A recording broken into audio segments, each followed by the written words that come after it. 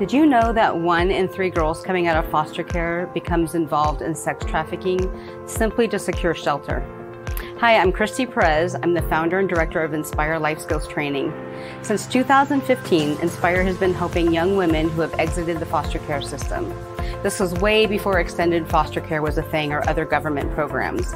We've helped over 500 students over the last 17 years, and we're 99% funded by private donations.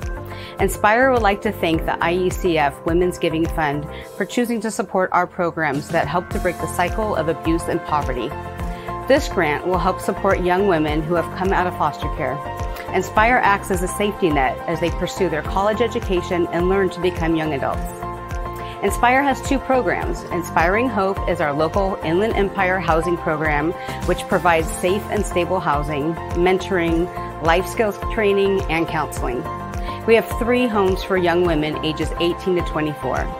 Our other program is called Inspired Scholars, which provides monthly stipends to help with their housing costs and also professional coaching while they're away at 4-year universities.